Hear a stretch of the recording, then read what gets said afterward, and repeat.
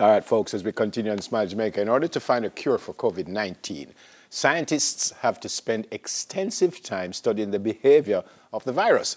Now, Professor Dr. Upton is one such researcher from the University of Toronto who will be working on treatment and vaccine. The doc is on Zoom to share what he's doing and maybe his expectations. Good morning, Doc. Good morning. How are you, sir? I'm very well, thank you. Thank you so much for joining us. So you're speaking with Neville. I'm Neville and Dwayne. You will hear from Dwayne in just a little while. Tell me before we start about your Jamaican connection, sir, please.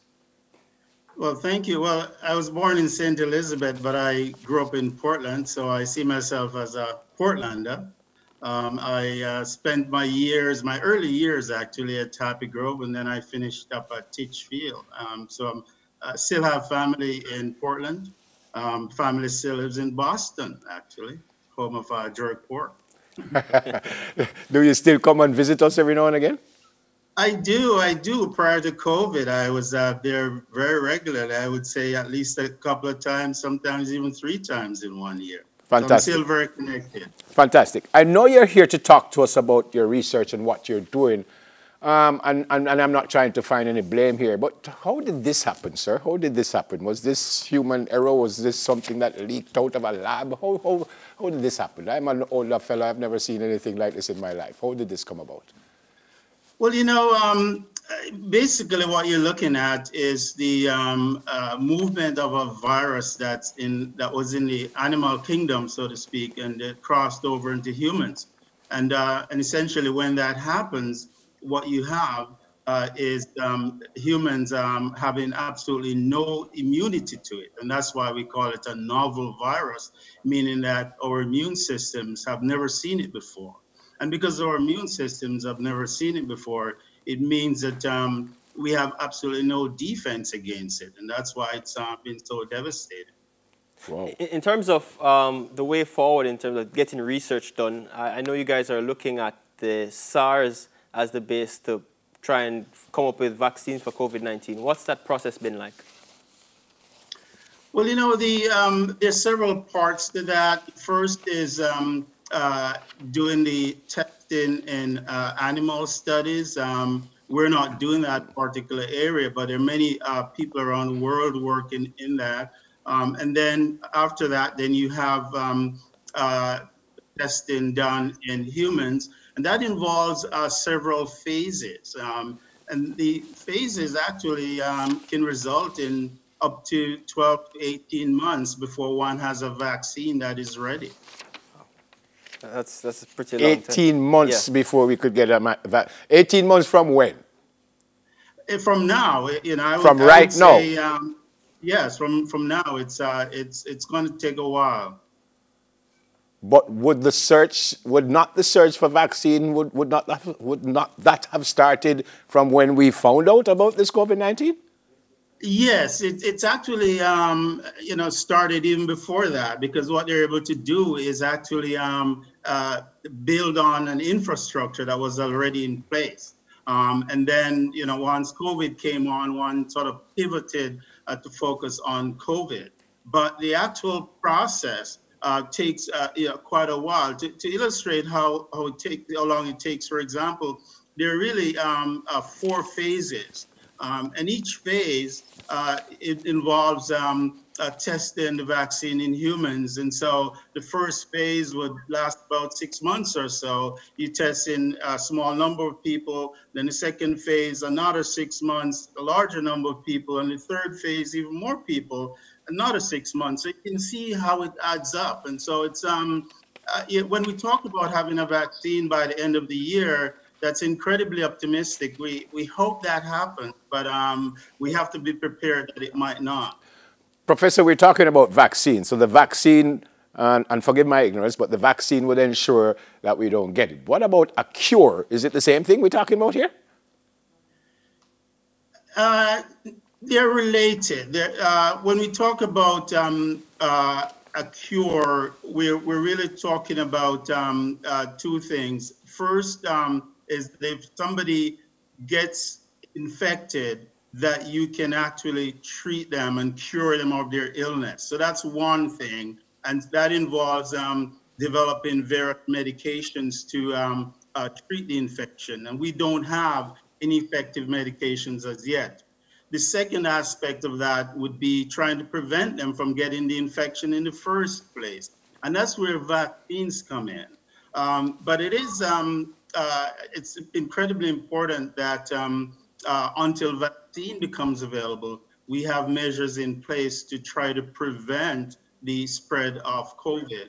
It is important, though, to bear one concept in mind, and that is the idea of herd immunity, and that is the level of protection that we need to have in the community to prevent the sustained transmission of COVID.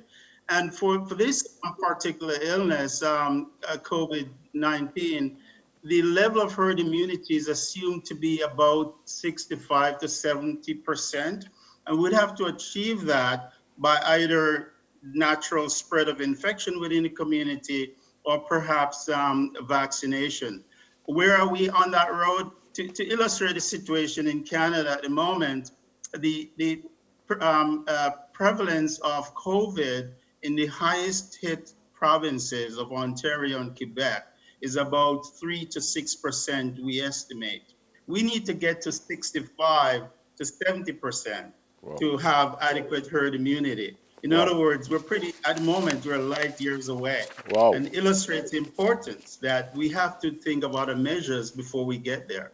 Yeah, you speak about other measures with treating coronavirus patients, and you have the antiviral agents and the immunomodulators. Talk to me about the modulators. How does that help? Well, the way that the immunomodulators work is that they seek to plug holes in the body's immune defense against COVID, so to speak. And that's probably the simplistic way of looking at it. In other words, if there are defects in the immune system, the immunomodulators can adjust that. But there's another way that they can work, and that is sometimes the immune system overreacts. And what one wants in trying to counter COVID, one wants a measured immune response, but sometimes what happens is that the immune system overshoots, it overreacts. And so the immunomodulators dial that down. And so that's one of the areas that we're looking at in our research to try to determine the right balance of the immune system and the nature of the responses that are occurring so that we can appropriately titrate the treatment that we need through perhaps the use of immunomodulators. Yeah. Professor, final question from me. I read, I think it was yesterday in New Zealand, that I think they said they haven't had a positive test in about a month, and I think the Prime Minister there was saying that they'll soon do away with social distancing. Here in Jamaica, I think we have done well. Unfortunately, we lost someone else, so we've had 10 deaths. Until we have a vaccine, and you hear about flattening the curve, can we be comfortable and say, well, all right, it look like we're good now? Can we do that? So that's a really great question, Neville. The answer is no. The answer is that we really can't drop our guards. The bottom line is that until we have a vaccine, as I said to you, most places, around the world, like in North America now, we are, we're just at the starting gate, so to speak.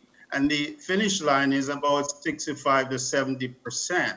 So there's a long way to go. So with that in mind, we can't drop our guards. We still have to do the measures that the various public health experts tell us that we need: the social and physical distancing, using appropriate face coverings as needed. That's really extremely important. It's also important to note, though, that as we reopen our societies, whichever jurisdiction you're in, whichever country it is, as we reopen our societies, we will start to see more cases. But that's not a reason to panic. We will see more cases. What one wants is that those cases occur in a setting of a mound over time as opposed to a peak. Because when you have these massive peaks, then the healthcare system becomes overwhelmed. So one wants to spread the cases out over time, flattening the curve over time, so to speak. Yeah. Doc, from a scientific perspective, before we go, can this be prevented going forward? Another outbreak? It's going to be really important to continue the research to identify opportunities for animal viruses to jump over into humans. So the research needs to continue. We will have other threats, unfortunately. Will we be able to prevent something like this? One hopes so, but there are going to be challenges. We have to be prepared to deal with these battles when they do arise. But I hope that we never see anything like this for the next 100 years, but it might well happen, and we just have to be prepared to deal with it. Well, Professor, so great to have you with us, sir. Thank you so much for speaking with us, and hurry up and come back and come check us out. All right, sir? You still talk you still talk part one thing, sir? Yeah, man. What are you talking about? Thank you, Professor. Stay safe, sir. All right, Professor Dr. Upton Allen, all the way in Toronto. 10 minutes to your health. We'll do it again next Thursday.